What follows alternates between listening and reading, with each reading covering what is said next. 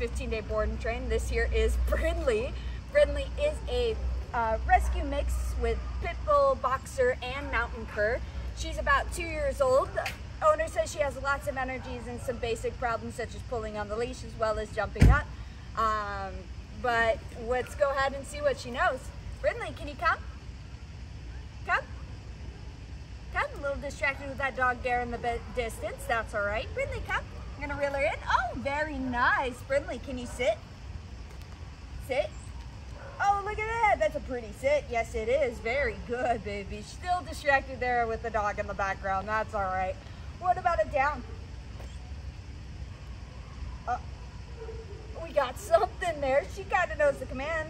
Down. Oh, look at that. Good girl. Wow, what a smart girl. All right, Brinley, what about a heel? Can you heel? Oh. Oh.